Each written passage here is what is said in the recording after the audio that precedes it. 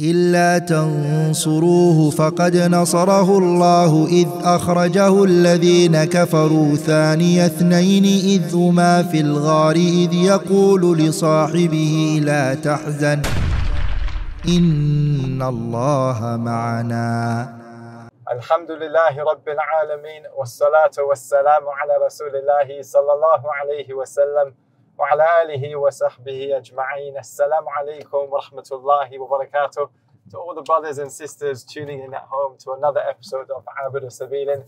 Today I'm honored to be in the presence of Brother Yaqub. Assalamu alaikum wa rahmatullahi wa barakatuh. Wa alaikum salam wa rahmatullahi wa barakatuh. Alhamdulillah. MashaAllah, Jazakallah khairan for joining me. I know it's just been a very short time since we met, maybe a few days ago. But I just wanted to grab this opportunity to do an episode with yourself. And I just want to provide some context to the people who are watching at home about what we're going to talk about today, inshallah. So, coming from the UK, as both of us do, generally there's a lot of people who express an interest to seek knowledge. I want to be a student of knowledge. I want to seek knowledge. And many of them look at options of studying abroad. And really, within that capacity, there's two main places that people think about. And that is the University of Medina, where many want to go. And the issue with that is that they have quite strict conditions in terms of their application process. You have to be below a certain age, and even then many people apply, but not many people get accepted there. So a lot of people also look at the option of studying in Egypt. And you yourself have been in Egypt for, is it 3 years now? Yeah, around 3 years, yeah. Around 3 years, right? So I wanted to grab this opportunity to really talk about seeking knowledge in Egypt, just in case there's anybody at home who kind of wants to do a similar thing, is thinking about doing it. What are the pros? What are the cons? What is your experience been like? Is that okay with you? Inshallah. BarakAllahu feekum. I really appreciate you doing the episodes. I know my pleasure. A little bit reluctant, but I wanted to convince you to. My pleasure. Allah So, you were born and raised in the UK? No, I wasn't born in the UK. Okay, fine. I was raised in the UK. I was raised, most of my life was spent in the UK. It was, in fact, maybe perhaps, I would say I traveled before, like in the first country that I've been to in Africa was Egypt, in fact. Oh, really? The first country in Africa was Egypt. So, alhamdulillah, we've been there for a while. There's a lot to mention around about Egypt. Like, in your right, when you say that Egypt is one of the places that brothers and sisters even, they consider when it comes to studying.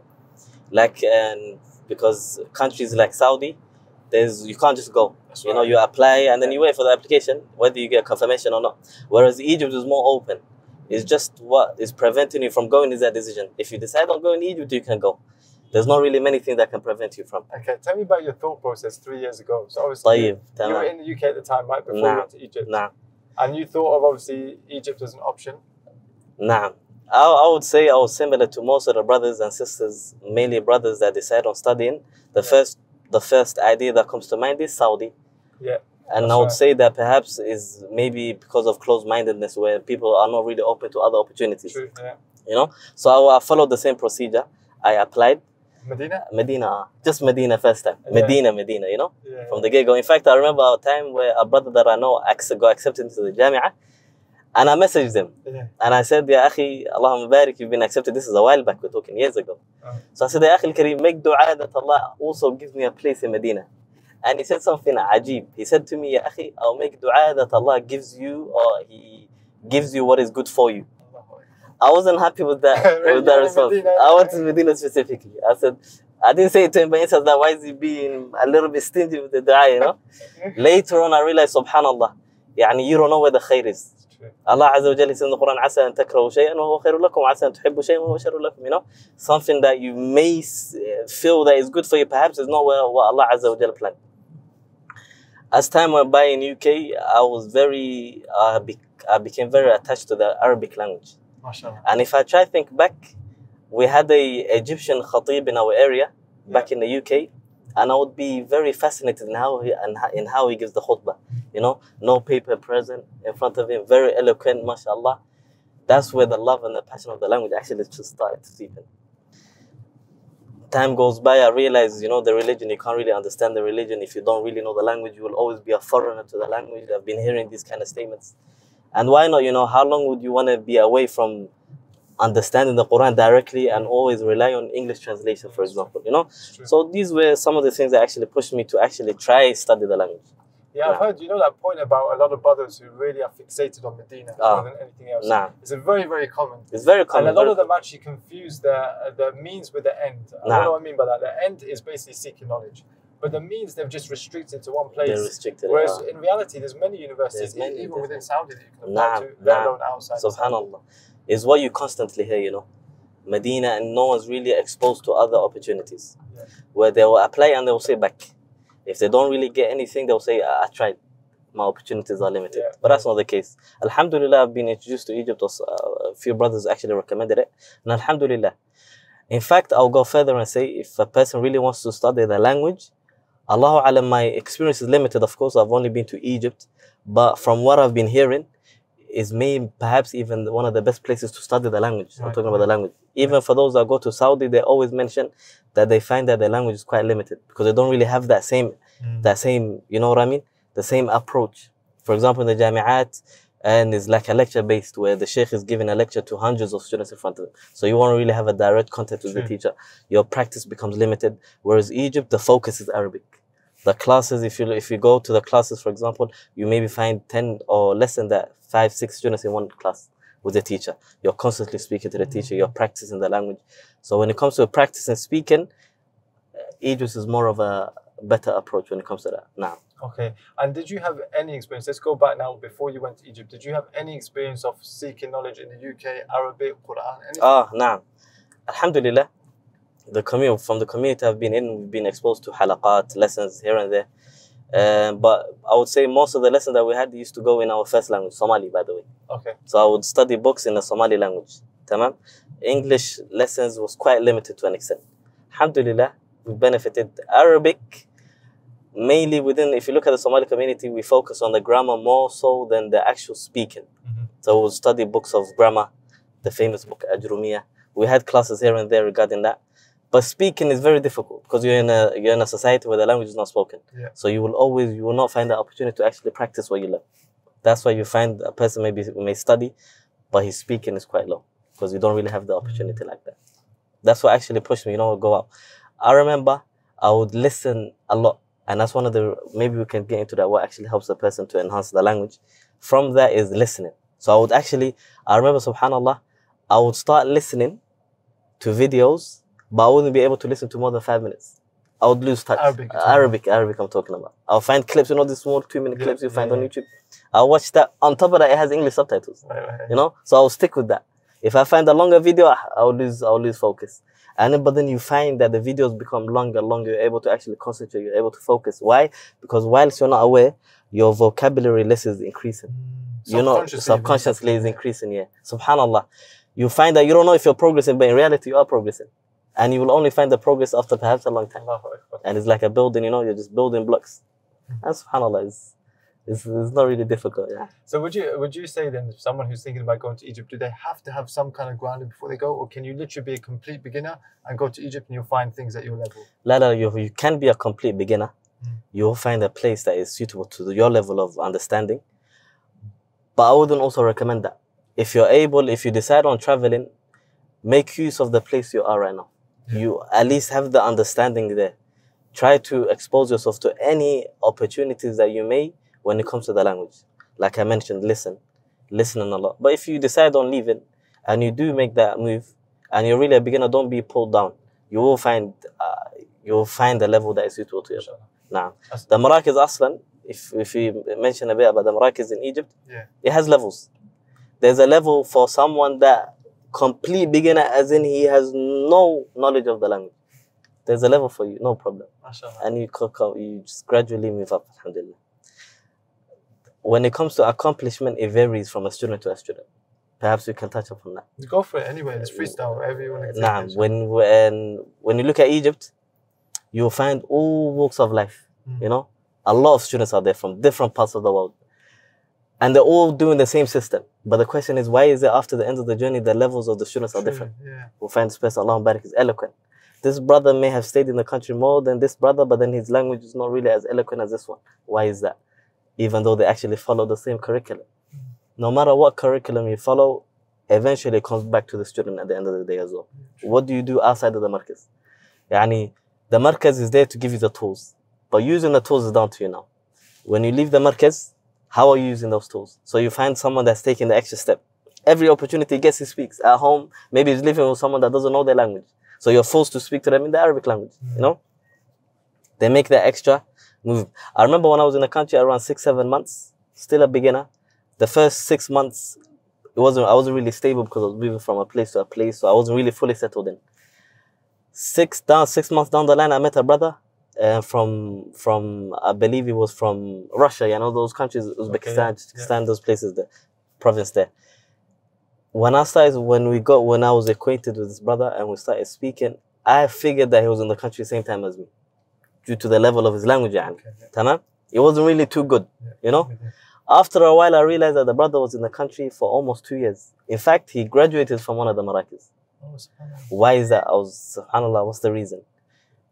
I find out that it's simply because he's not really well into speaking outside. He's not really out of his comfort zone.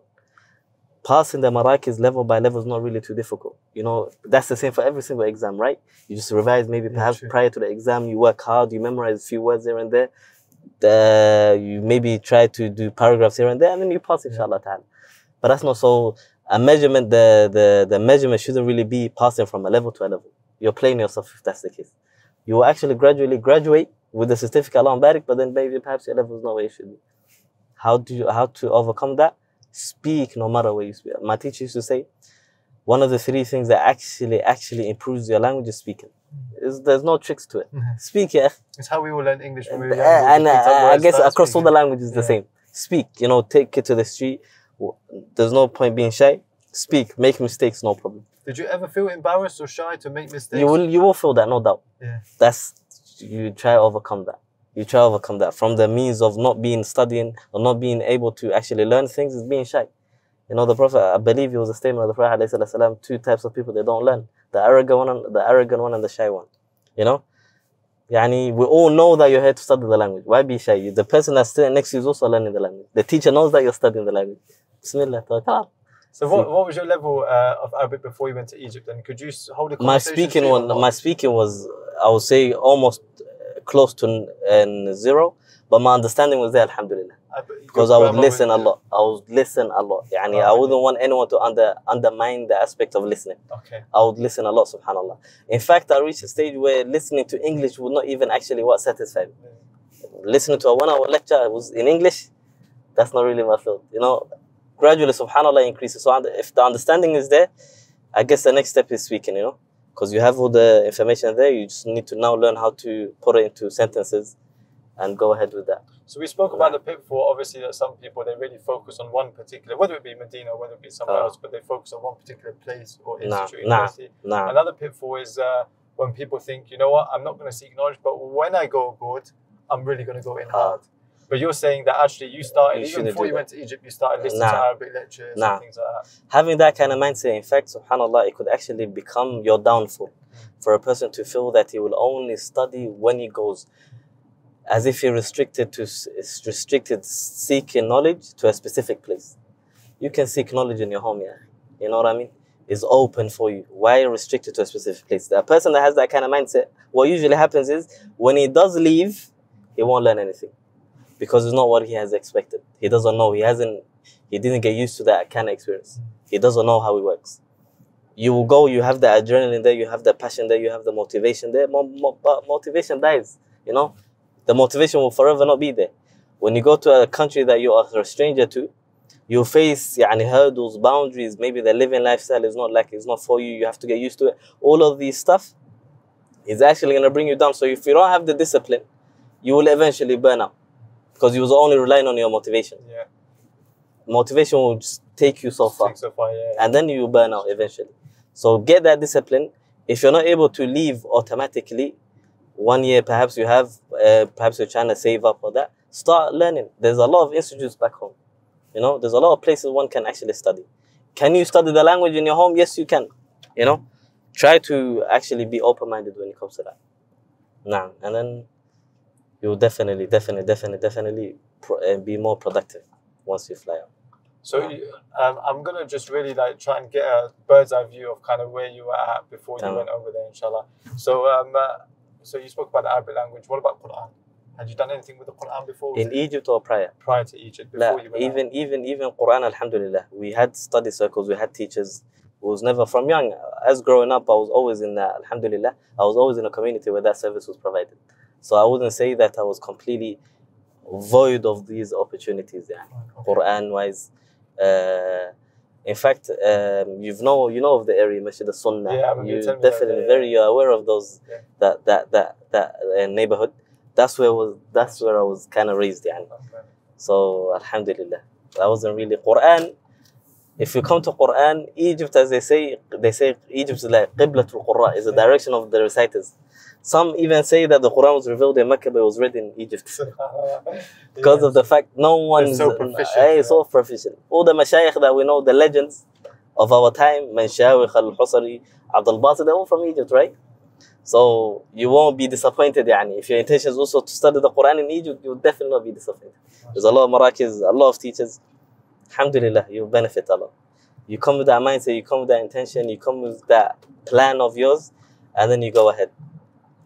MashaAllah. Nah. So first tip, obviously, seek as much knowledge as you can from where you are at. You make use of the time that you have. Make use of the time you have. Yeah. Yani, you've decided to study, right? You've decided that you've made that decision, right? It starts from the moment you've decided that. The minute you've decided to study, you study ala tool. And alhamdulillah, the internet it has a lot of benefits. A lot of benefits. The same way there has a lot of disadvantages and problems, it also has a lot of benefit. Make use of that. Make use of the tools that have been provided for you, you know. I would say the other mistakes that I've seen, and a lot of us fall into when they travel, specifically to Egypt, they're very undecisive of where to go, how to study, what routes to take. And what causes that, perhaps I would say, is they seek a lot of advice from different sources. And they get conflicting opinions. They get conflicted opinions. Yeah. And that actually brings the person down. Okay. He will start a markaz, for example, a markaz is mentioned to him. He will start that markaz. As he goes, maybe it's not as he wanted it to be. So he will jump from that markaz to another markaz. Bearing in mind that there's not a markaz out there that is 100%. I definitely want to talk about the Marakis. I've heard names and stuff. Yeah, we can mention the names. Adis. Yeah. The most famous Marakis in Egypt, perhaps I'll say 5. Na'am. Okay. Markaz al-Fajr, which is the oldest of the Marakis out there. The oldest, one of the first Marakis that were opened in Egypt. There's Fajr, there's Lisan Arab, there's Furqan, there's Ibana, and there's also Markaz Nil. I don't know much about Markaz Nil. You've never heard of it, I'm guessing. It's not really as popular as the 4 that we mentioned. There was another Markaz called Markaz Kalima, but it's not functioning right now. These 4 Marakis, now you'll find the student, he will be advised to go to a specific Markaz. He will go to that Markaz. He will stay there for a few months. He will find, it's not really my cup of tea, as they say. And he will jump to another Markaz. After a period of time, you ask him, Akhi, how's Lisan Arab going, for example? He said, bro, I'm in Ibana. Ibana is this what? Allah barik, may Allah put barak in that Markaz. After a while, you come back to that same brother, what's going on, Akhi? How's Ibana going? How's the Arabic? Wallah, Ibana wasn't the Fuswa, Akhi. I'm back in Fajr. So after a period of time, this guy actually went through all the Marakis. After a period of time, you realize that he hasn't really learned much. Why? Because he hasn't stuck. Don't look left and right. They say, and imshi quddamak wala taltafit. Yani go forward and don't look left and right. Try to seek the correct advice from a person that you trust. Make a decision through that advice and stick with it all the way. Believe you will find the results, inshallah ta'ala, even after time. Don't be, you come across a lot of brothers, a lot of different groups. That will actually, subhanAllah, it will deviate you in so many ways. And it will just make you unproductive. Nah, okay, that's one of the biggest boundaries that I find. And I want to go into that boundary a bit more later on, because I actually want to talk. I mean, obviously, everything you say is just based on your own experience. But I want to know about the different Marakis and how you, what you learn about them and stuff like that. But before we do that, just thinking about that now, you're in the UK, you've done a bit of study, you want to go to Egypt. What's the application process like? Is there an application process? Is there anything you just get on a flight and you get there? Like, how does it work? Do you have to apply online? Like, no. Each markaz that we've mentioned, there is an application form you can apply online. Okay. But it's not really necessary. You can literally book a flight, go. The biggest thing that a person needs to worry about is the place of living. And I guess we should touch on that as well. If he has the accommodation sorted, he goes. And then the first week or the first month even, give that time to actually find a place to study. I would recommend that he actually decides on everything before traveling. But it's not really something that you need to actually apply online. Like, there's no form of application. It's not really essential. It's not mandatory that you apply, you wait for an acceptance, then you fly. You can go and then you take it from there. It's very easy. Every market, they have the starting, the calendars there. Online, you find it online if you write the name of the markets online. So you try to fit your time of travel to the time where the new mustawa, each level starts. And then khalas, you go, you sign up on the spot, you get accepted ala tul. Amazing. So you recommend getting there, so let's just say the calendar starts in January, for example, you recommend getting there a month early. Because you can get your apartment and everything all of that set stuff. Really settled in, so you can start the same really time as all the students. Because otherwise, what you're doing is you're starting a new institute and you're trying to sort out, and that will probably leave you missing 1 month of studies. And you will start a month late, where it was a bit of waste. I think that's really good advice. Really good advice, mashallah. Okay. So even with, do you know if COVID has changed anything in terms of? It did. There was, the Marakas were closed for a long time. I think over a year now. But now, alhamdulillah, everything's back to normal. The country is literally back to normal. Okay. So literally, someone can actually go get their visa. Do you need a visa from the UK? To go to Egypt? Subhanallah, that's something definitely we need to touch on. That's one of the things that students find problems with. Really? Visas or renewing visas whilst you're there. Getting into the country, you're able to get 2 months visa, entry visa perhaps, like as a tourist visa. You get into the country with a tourist visa. Once that visa expires, there's places to go where you can renew it. In Egypt? In Egypt. Maybe you find difficulties, it's not really easy going, or there's roughness regarding that topic where you be, rejected at times, but it comes with the gig, the full package, you take it with you, But there's ways. You renew it once it finishes, you renew it. There's some that stay without iqama, without visa, but that has its own problems as well. You can get away with it and pay a penalty fee when you're traveling, depending on how long you overstayed your visa, or you actually pay off. If not, it may cause issues, And to renew your visa is expensive. Let's talk about the visa process. What I want to do before you get to studying is really take it step by step. Someone might be thinking of getting the flight, then the visa, and things like that. So to renew your visa, expensive or not expensive? Like how much it costs? If I speak, I never. It's funny because when I ask a question, it's like, what? Did I ask a wrong question? You're like, No, because I'm trying to connect it to my experience, what I've done, and also what is done. Okay, you know what I mean? It's kind of different. That means you did something different to what is normal. I haven't renewed the visa. Okay. I stayed with that visa the whole time I was there. And you just paid the fine. And I paid the fine when I was traveling. How much is the fine? Which was a bit steep. Right now, when I was coming here, they took from me 4,500 of their money, but I don't really know. I completely the conversion divided by 20. For the 4,500 of their money. Of their money, That's not bad. It's 225. 225. A guy that lives in the country, that's very steep. Okay, but that's for 3 years. No. I traveled. I'm right now. I'm in the country 1 year and 3 months with that visa. I was in the country 1 year. Every time you travel, you just pay the fine. And then you get renewed, fresh start. Basically. Okay, I'm with you. Yeah, that makes sense. Yeah, so 1 year, around 1 year, 3 months, I paid 4,500. That's an option, but I would definitely not recommend that. That's funny. I would not recommend that. Normal people, sorry, I don't mean normal people, but normally people would They'll renew it every 2 months. They'll go to, there's a base where you go. Oh, so it's not online, is it? No, it's not online. There's a base, you go and you renew it. Okay, and that's cheaper to do that? And it's cheaper now. Fine. It's cheaper and more relaxing. Because once you get that visa, you're relaxed now. Alhamdulillah, you can focus. You can even go to places. If you don't have the iqamah, you're always restricted. You're always worried, am I going to get stopped? You know what I mean?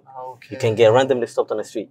If you get stopped on the street without iqamah, that causes a lot of problems. You might even get kicked out and not allowed to come back. And hatta, there's so many things you wouldn't want to do that, Fine, okay. So renew it. Renew it now. Okay, inshallah.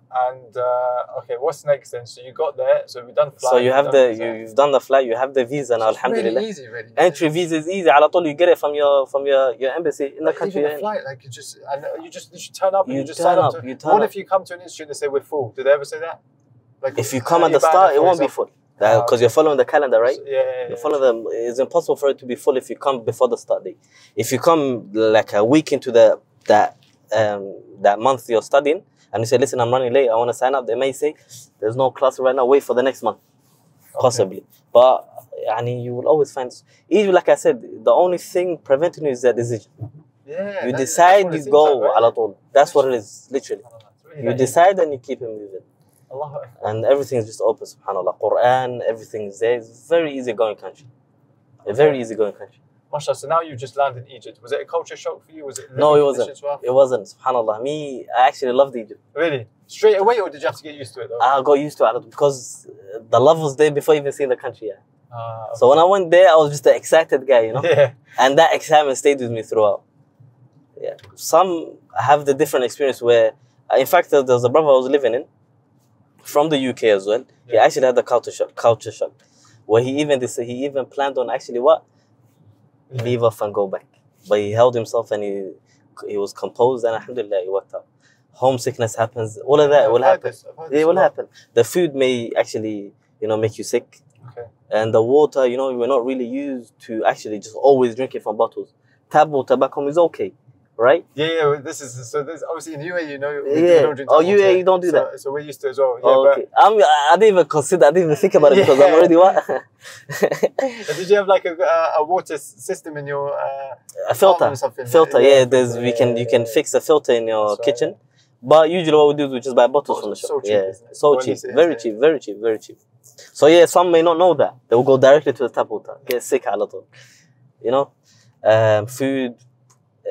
We have the main dish that the Egyptians know is something called fool, beans. Yeah, you've heard of fool, huh? Fool, kushri. Kushri is basically mixed of different types: pasta, rice, beans. I don't know. So stuff like that. Maybe it's not really your cup of dish. It's not really your dish, And that can actually make you sick. For some, it did make them sick and they had to leave. Sickness can happen due to the weather change and all that stuff. Those are things that may happen. But can you find like your Western kind of luxuries? Can you get like a burger and chips in Egypt and stuff? Can you get that stuff? You can, of course. There's McDonald's. Halal McDonald's. Yeah, that's what Halal McDonald's, yeah. In fact, there's a McDonald's and on top of the McDonald's is the gym. So you just, you go upstairs. MashaAllah. You burn it. So you, obviously for you, alhamdulillah, it worked out okay. But some brothers who really found it hard. There's a lot. But the advice is stick with it, and you're going to get used to it. Because I remember I did the same thing here. I mean, Tobias, there's nothing. This is an upgrade compared to Egypt. That's what I'm saying. But I think when I came here, I was without my family. Okay. And it was a new job. You just need to be patient with it because you came with an agenda. I nearly went home, actually. Subhanallah. After 1 month, I was like, I don't want to do this anymore. Alhamdulillah, I'm so glad I stuck it out. What I mentioned is when stuff like that does happen, you remind yourself of what's the reason actually. Why did you come in the first place? Yeah. Maybe for some they came across a hadith where the Prophet says, "Man salaka tariqan yaltamisu fihi ilman, sahala Allahu lahu tariqan ila al-jannah." Whoever takes a path of seeking knowledge, then Allah will make the path to Jannah very simple. Maybe he came across the hadith, and then through the hadith, or with the hadith, he decided to actually go and learn more. So whenever you face a problem, remind yourself of the hadith. It wasn't meant to be easy. The journey of seeking knowledge was never meant to be easy. So if you're gonna give up just like that, maybe this whole thing is not really for you, And everyone that I've seen who stayed with something like moving to a new country, for example, they always get used to it. It just becomes home. After a while, you will get used to it. That period of the starter, just be patient. Yeah. It's a testing period. It's a testing period. Yeah. Once you surpass that level, alhamdulillah, the country is gonna welcome you. No doubt. I'm yet to come across someone that has been in Egypt for a long period of time. Yeah. And they said, Egypt is not the place. I'm yet to find someone like that. Yeah, you might find someone, but then if you actually ask who was in the country, maybe 1 month, maybe less than that, 2 months, 3 months, of course you can have that, He wasn't patient enough. Nah. Khair, inshallah. So now you're there, you've settled, you're good, you know what to do with the visas, you're going to sign up to an institute. Yeah. One question I had actually, we hear a lot about Qur'an and Arabic in Egypt. Are there other kind of sciences you can study in Egypt, other Islamic sciences, or is it only just Qur'an and Arabic only? Usually the main focus for most of the students is Arabic and Qur'an. We have the Jami'a Azhar. We have Azhar. Those that actually plan on going Azhar. Azhar is open for, again, is very simple to apply for Azhar as well for those that are interested, Like if you're not really trying to go to the university, other science is very limited, in fact. It's very limited. Okay. That's one of the things that Saudi or other Jami'at out of Egypt has more of a advantage than those that study in Egypt. Yeah. Egypt, I'll say the focus is literally just Qur'an and Arabic. You might find teachers in Egypt, what governs you is your pocket. That's what it is. What governs you, if you have money, if you're financially very well put, finding teachers is very simple. But when you say that, when you say financial but that's not it's not a lot compared to UK money, right? It's not what do you mean by that? Like if someone's got a lot of money in Egypt, how much do they have per month? I'm talking about those that also want to study other sciences. Right. Yeah, right? Yeah. There's prices that are fixed. You can actually plan ahead. The markets, the prices are known. The apartments, the prices are known. All of that is fixed. You can actually pre-plan. When it comes to your food, you can't really advise someone on that because it comes back to the person. When it comes to how many lessons you want to study, it depends on the person. Maybe you want to study different sciences from different teachers. Each teacher would want his own salary, right? So you can't really put a price to it. Fine, yeah, and it's for some teachers, they actually charge a lot. So that's what I mean. Generally speaking, if you're financially not worried about your pocket and you're well equipped in that regard, you can actually benefit from the country more. So how much does it cost to rent an apartment, for example? Okay. The country, Madrasatu Nasr is where most of the students go. Okay. Medina, there's a place called Madrasatu Nasr, is a city within the city of Cairo. Okay. And it's divided into different divisions. So you have Hay Sabi', Division 7, Hay Tasi', Hay Ashir, Division 9, 10, 4.5, different divisions. Each division is known to the quality of that. Okay, that's how it works. Does that make sense? Yeah. The cheapest, if you start from the cheapest, we're talking 2,000. Again, I'm using their money. Oh, so you have to divide that by 20? We need to divide that by 20. That's £100. Per month? Per month. For one bedroom? No, two bedrooms. 2-bedroom apartment? Apartment, yeah. No way. Yeah. £100 And then you're not there alone. You're sharing with brothers. So it's cheap, صراحة. Oh, so that, wait, hold on. That £100 is for the entire 2-bedroom. Yeah. But you normally share with the brother. You share with the brother. Like £50 £50, maybe less. Maybe you have 2 brothers in your room. That is like a meal piece over of here. cake, yeah. That's like a dinner over here. SubhanAllah. It's very cheap, So you're starting 2,000. But then, like I said, that's in a division where perhaps the area is not really too good. Okay. You know what I mean? The area is not really too good. The apartment itself, it may not be in good quality. Okay, I'm with you. If you go up a little, yeah, we go to the peak, we're talking 6,000. Okay, so £300. £300. And that's Allahumma barik. 3 rooms, very very wide. Very nice, in a nice area, quiet area, very close to the markaz. You know what I mean?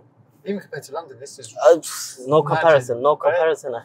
Wow. The houses, if you look at the houses in Egypt and the houses in London, subhanAllah. Wait, the big one in Egypt? Hatta the small one is competing in UK. Allah. So when you say 3-bedroom, you're actually talking about big place? Big place. And for just £300, which you're sharing with 2 other brothers? Nah. Do you have to share with brothers? What if someone says, I just want to go on my own? Again, it's your pocket. Yeah. You know what I mean? Some come with families, wives, children, so they're not going to be sharing with brothers. They're going to have their own house. And they can't live in the district I mentioned, the 2,000. So they're aiming for the £300. Even that, they can handle it easily, sah? Okay. Nah. So that's nice living, £300. Nice living. Allahumma barik. The houses, those I have seen, no. You know what I mean? The houses are amazing, mashallah. The houses, it goes into 2. Either it's furnished, mafrush, furnished, or it's not furnished. So you have to buy all the furniture, everything. That costs tab'an a bit. If you're there for a long term, that is recommended. Then buying a house that has all the furniture, because the furniture, to some, they may find it old, very, you know what I mean? So yeah, nah. Buying an empty flat, buying all the furniture is actually a way forward if you're staying for a long time. Okay, what about a car? Just get a car. Did you drive that? I have no information regarding that. Okay, what about food, like in terms of cost of food?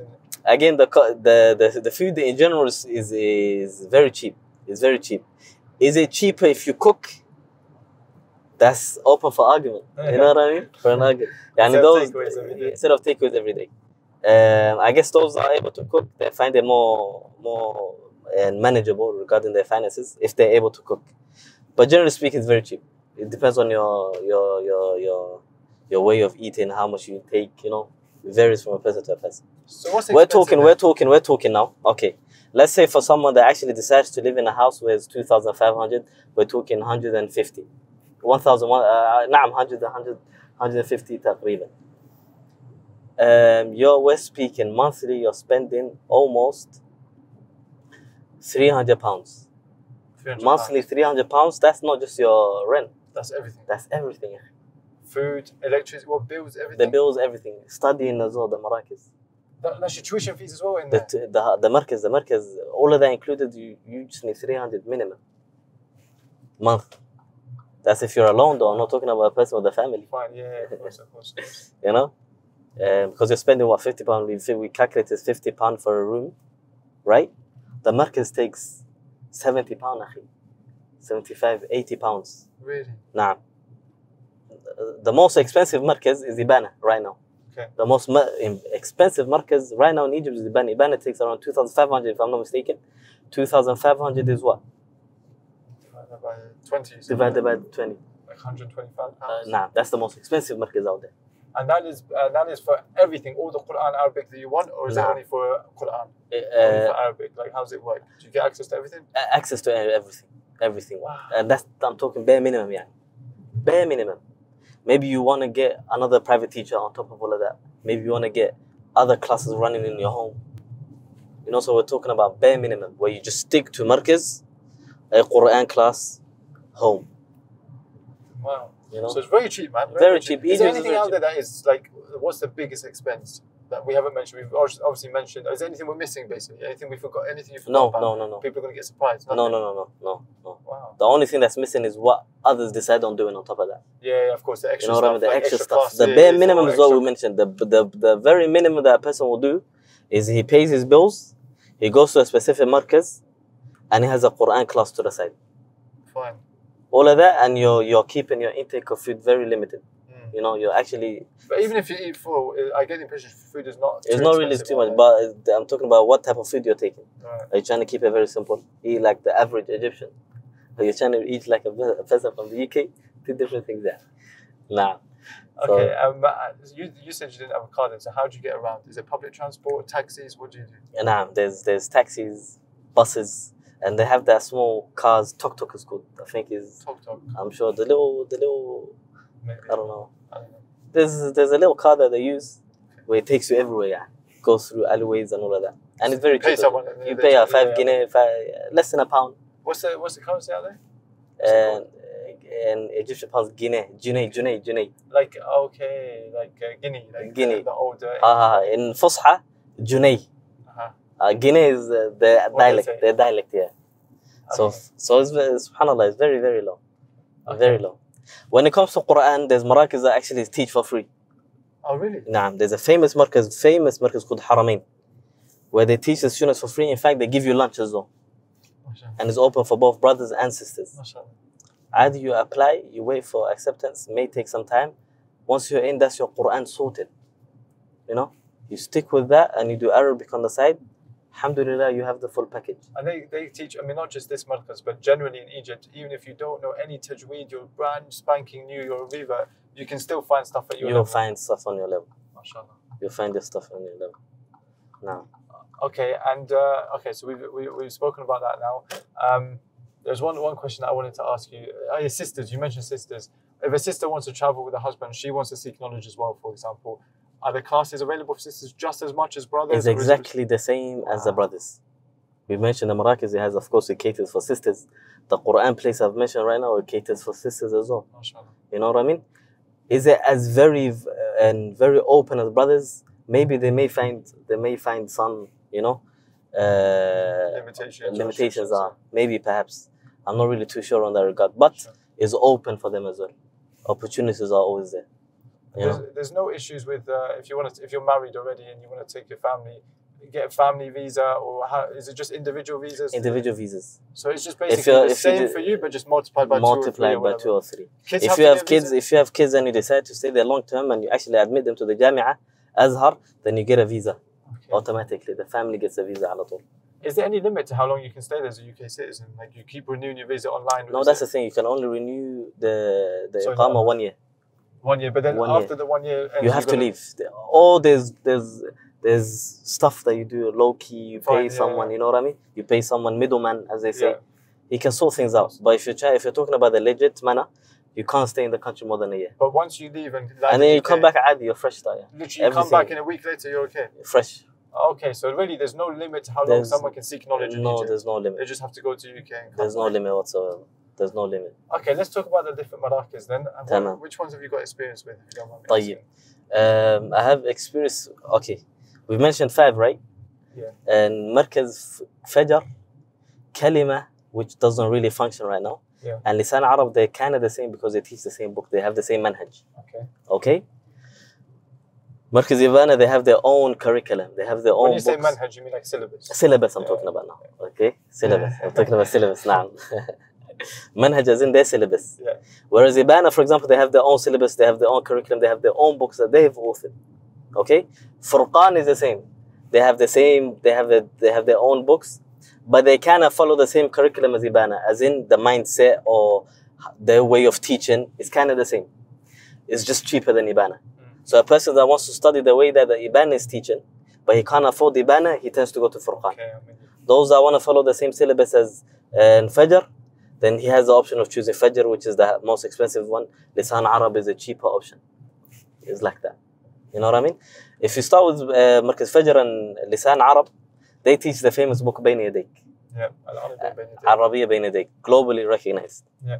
And it has 15 levels. 15 levels, starting from level 1, a beginner. Someone that cannot read, write at all, is completely a foreigner, a stranger to the language. They even ask you, they say, have you studied previously? Do you have any knowledge? If you say no, they're not even going to take an entry exam. They say, Faddal, level 1. No, if you feel that you know stuff, then they do an entry exam. And through the exam, they can allocate the level that are suited to your need. What do they focus on more? Why do people go to Furqan or Ibana rather than Lisan Arab or Markaz Lisan Arab? Yeah. From what I've noticed, Lisan Arab and Fajr, they focus more on speaking. Okay. Their speaking is more than when it comes to grammar or writing, stuff like that. Okay. Whereas Ibana is completely the opposite. You find that their speaking is quite low because they focus more on grammar, nahu, sarf, balagh, stuff like that. So now it comes down to the student now. You want to focus more on speaking or you want to focus more on the grammar side of things? If you decide the latter, then you go to Ibana. If you can't afford Ibana, you go for Qur'an. If you decide on working more on your speaking because you feel that I'm in this country, I'm trying to learn how to speak, grammar is not really that's not really my focus right now, then you go to either Fajr or Lisan Arab. My humble opinion, for those that are only in the country a limited time,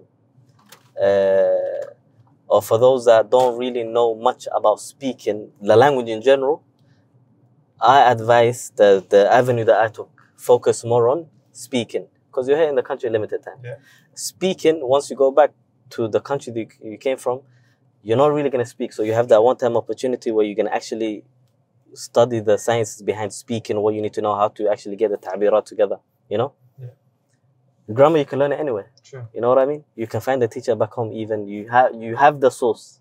Whereas speaking, you may not find that same source. So that's where the recommendations come.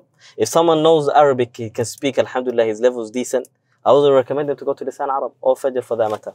I would actually advise him to go to Furqan or Ibana, where he can focus more on his grammar side, grammatical side. So it depends on, amongst other things, there's other issues, طبعاً, but that's secondary. For those that actually want to study the Arabic we're talking about now. Arabic, what do you want to study more? Speaking, فضل, Fajr or Lisan Arab. تمام؟ نعم. Within the country, you can even find teachers that teach you grammar. You'll find someone that graduated from Markaz Ibana, for example, and this is generally speaking. I'm not specifically, that's not always the case. Generally speaking, you find someone that graduates from Ibana, but maybe perhaps he doesn't really have that much confidence when it comes to speaking, because he hasn't spent much time in. Yeah.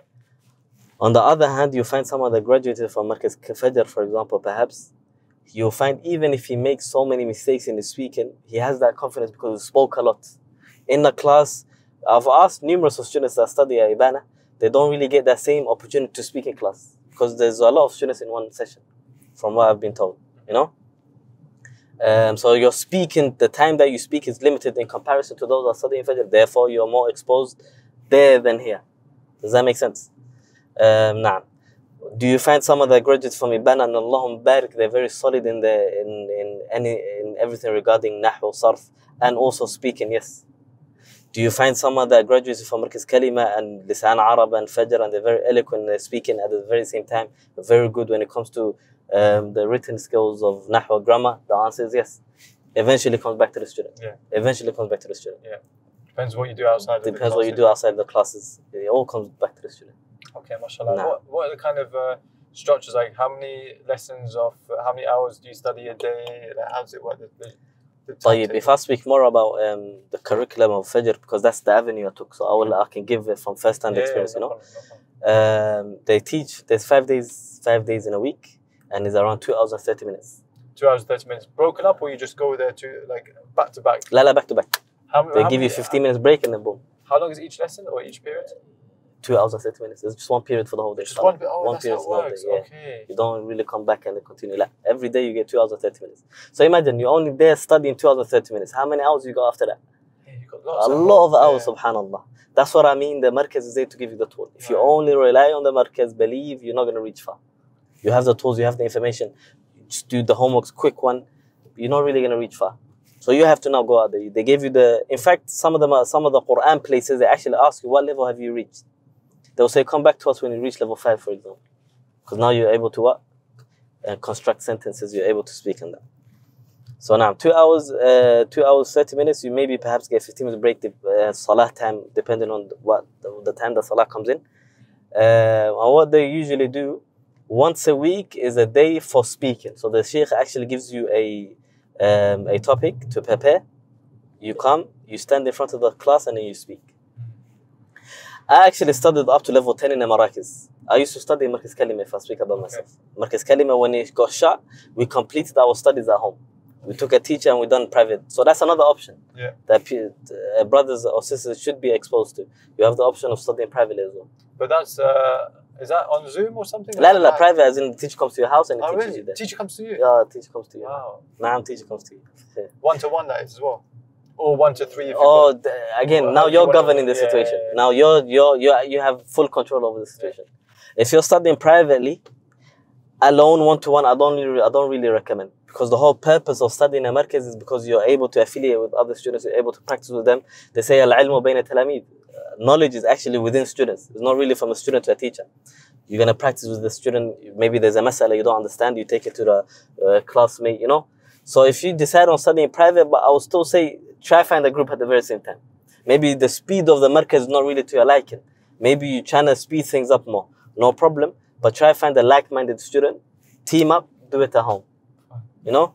But to do one-on-one for the whole duration of your stay is not really recommended. Your benefit is going to be very limited. Sure. Very limited. So what we done was, we was a group, in fact, there was like 4 of us. You went together? When the markaz got shut, we used to study a kalima. Did you, sorry, actually, I just realized, did you go alone to Egypt and then meet these brothers? I went alone.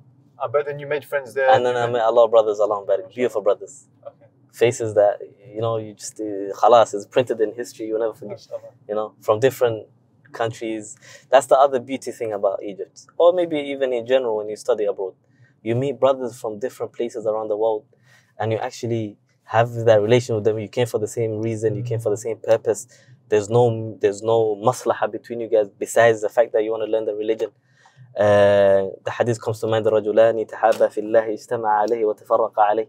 2 people, they come for the sake of Allah, they love each other for the sake of Allah, and they depart. Maybe some of the faces, I will never see them again. But alhamdulillah, we implemented the hadith, inshallah. We came for the same reason, and we departed upon love, solely for the sake of Allah Azza wa Jal.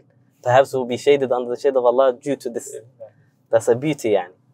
Amazing brothers and subhanAllah, stories that can never finish, you know. Tales that you can never actually get tired of. Naam. So and the brothers I met there, we were studying together in the markaz. The markaz got shut. We didn't really want to change the whole scenery of go to another markaz. So we decided amongst us that we take the teacher that we liked, that used to teach us in the markaz, and we take him home and we continue our studies there. MashaAllah. And alhamdulillah, it was the best choice. Yeah. Alhamdulillah. You benefited more from that. Alhamdulillah. MashaAllah. Allahumma. Alhamdulillah. Once a person finishes the 15 levels, it doesn't really end there. In fact, that's probably the first, that's like, all of that you can say a foundation. SubhanAllah. The entire journey in Egypt, because you're doing Qur'an and SubhanAllah, Arabic is an ocean, Akhil Karim. Arabic is an ocean. Yani you actually start to appreciate the language once you reach a very level. You know, they say that when you start seeking knowledge, you realize you don't know anything. When you study a little bit, you become arrogant. You think you know everything. But if you don't stop and you continue, you realize you don't know anything. So you're back to square one. And that's basically that's the stationary point. That should never change now. No matter where you reach in level, you always realize that there's still more to learn. Arabic is like that. It's an ocean with no shore, you know. You continue. So what the curriculum, what they have is what they have set in place. Once you finish the 15 levels, you go to marhalat ba, the second stage. Okay. The second stage is where you actually study more literature. You dive deep into nahwa, balagha, all of that. They focus more on literature where you read other texts.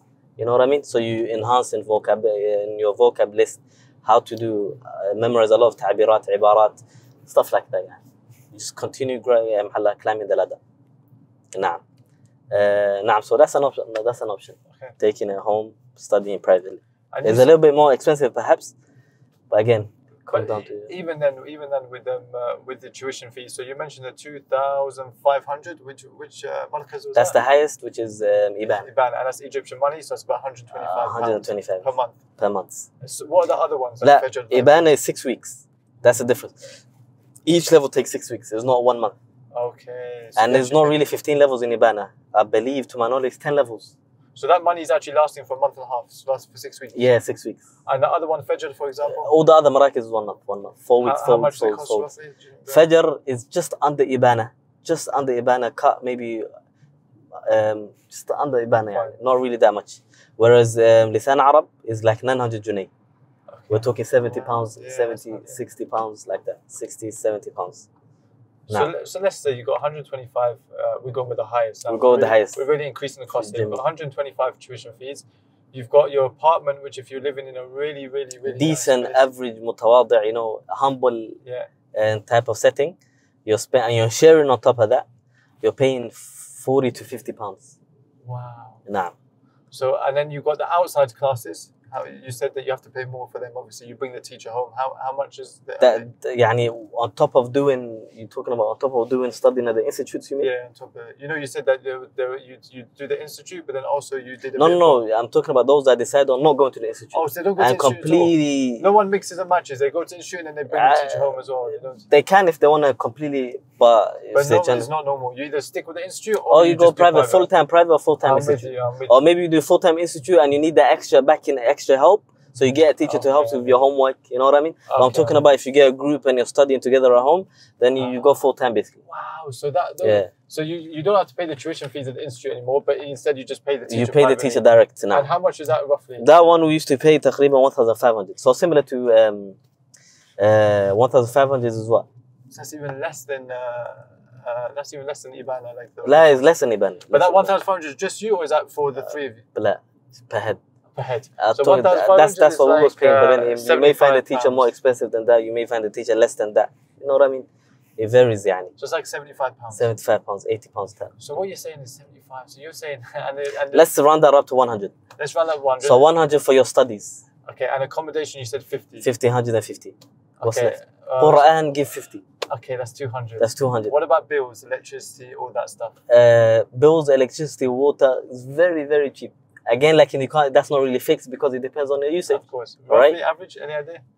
20? Okay. Electricity is usually more than the water. We'll say 300. But I shared on top of that. Wait, when you said 300, which currency? 300 is their currency. Yeah, I was thinking like, I was like, oh, I got it. That's where the money goes. I'm still not using my mind says actually registered to what? So 300 is like 15 pounds. 15 pounds, and that's between the brothers living in the house. So we don't even calculate water, electricity. So let's leave that we don't even calculate it. Okay, what about food shopping? Food shopping? I know it can vary. It can vary. What you want, but average. Hatta give 100, but that will remaining 100, give it for transport. You know, maybe you want to go places, you know, you want to go to a prestige restaurant here and there. 100 for your transport, your food for that month. Can't be more than 100. I doubt it. So 300. Tuition for Arabic, £100. 50, and that's private tuition as well. Like that was each. Nah, let's say private. But that's if you're going full-time private. I'm not talking about those that are trying to combine both. Yeah, I'm with you. 50 for accommodation each, pounds. 50 for Qur'an. 50 for Qur'an. And then you've got 100 left in there, which is just for everything else, including bills and food and transport and hanging out, whatever. And that's rough calculation. That's so cheap. Limited, rough calculation. And also, we took the upper limit on something. We tried, we added. So it's like £300. £300. Everything that you need for an entire month. Nah. For those that are going alone, no family. Otherwise, if a person takes a family seeking 300, it's going to get difficult. Yeah. SubhanAllah, it's very cheap though. It's very cheap. The country in general is very cheap, subhanAllah. Okay, mashallah. Okay. Very cheap, very cheap. So we spoke a little bit about the institutes. Nah. We spoke about timetable. But that timetable, how does the Qur'an timetable work? Is it only private teachers or is it an institute that you can go to? Tamam. Qur'an, there's institutes such as the one we mentioned, Al-Haramain, which is mostly what brothers go to. And that takes taqriban 2 years to finish. Yani. The way it's structured, for those that are maybe perhaps beginners, the way it's structured, it maybe takes 2 years. So why do I mention 2 years? Yani, it's a long time thing. So if you're not really there for 2 years, no leader recommended. Right. If you don't feel that you're able to stay the long full time and you're trying to finish the Quran, perhaps maybe Haramain is not really an option. There's other options. Why does it take that long? There's a big institute where there's a lot of students there, so the amount that you read to the sheikh is limited. You know what I mean? There's exams in place. Yani, it drags, you know. And there's also the option of getting private teachers, where a lot of students actually go for. You find a teacher, you pay him, you don't pay much, subhanAllah. And that's one of the other things I've noticed.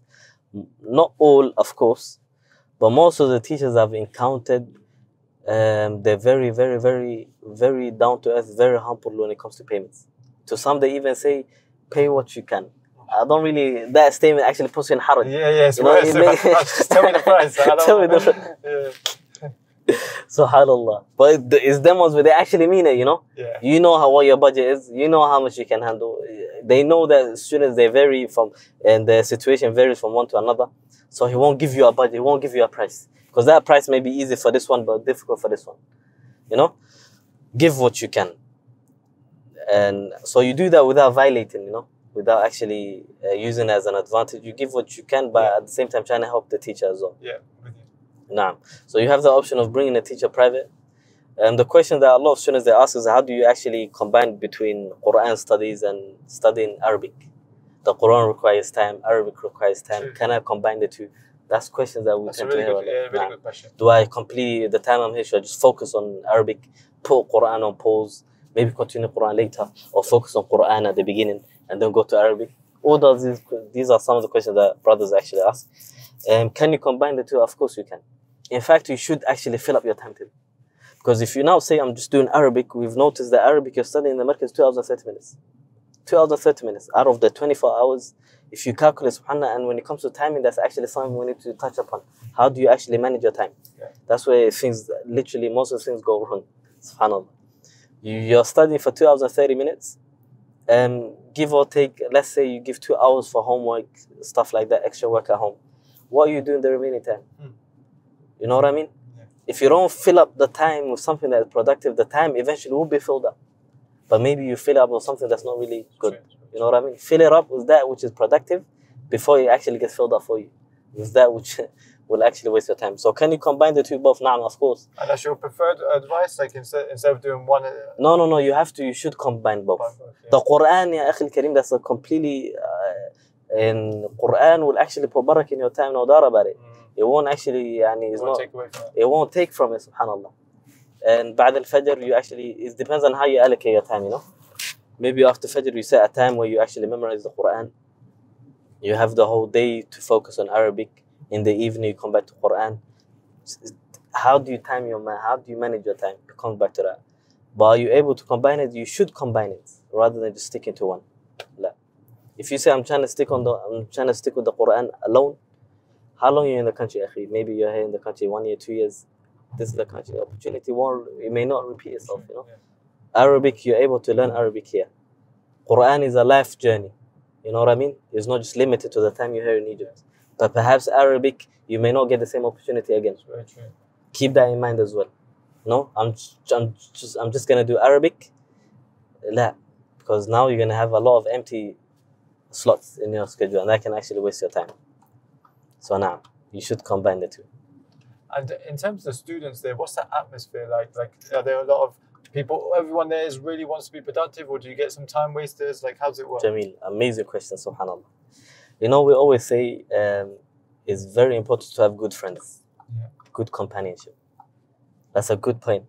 But also, now you go a step further and say, having a good friend is not really is not really the only thing that you should look out for.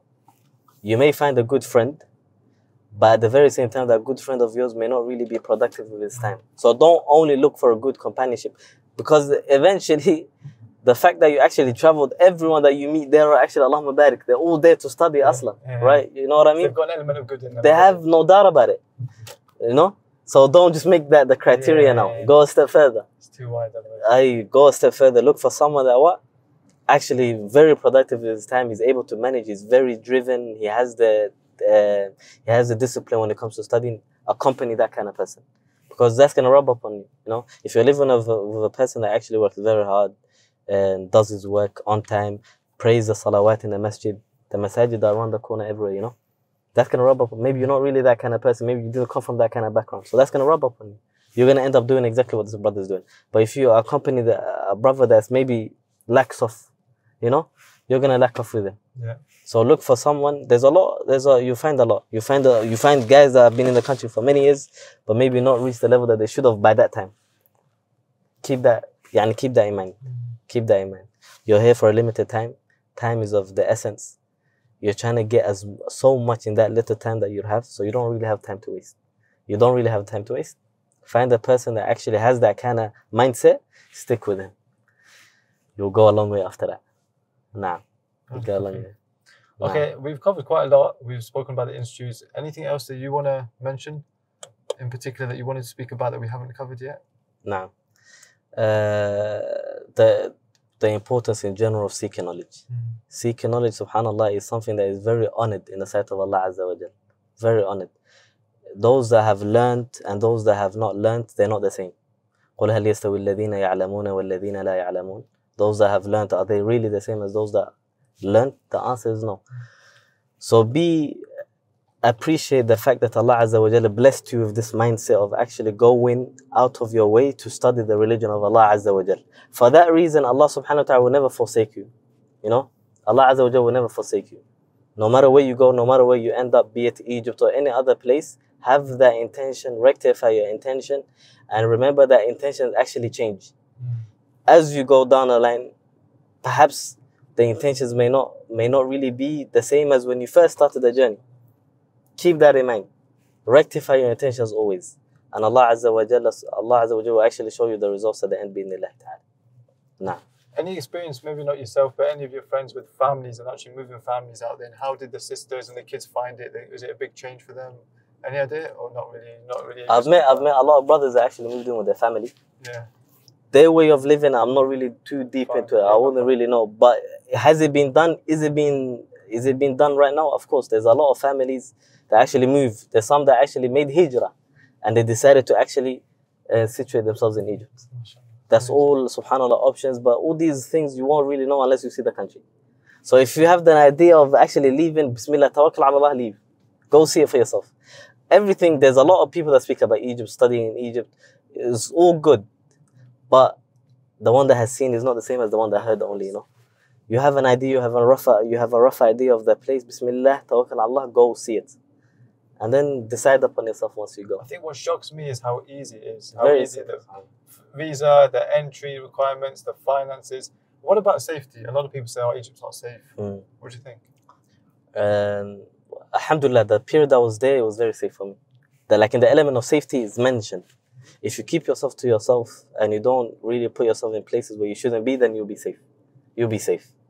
Even the houses that you live in, depending on the district that you live in, it has a guard, a bawab they call it, a bawab, you know, a guardian they say, right? Yeah. That actually stands, and alhamdulillah. Should you trust everyone? La, that's not the case. But then that's the same for everywhere, no? Same with UK. UK is like that. You can't really trust anyone. Keep yourself to yourself. Yani stick to the plan that you came with, and alhamdulillah, inshallah ta'ala, you'll be safe.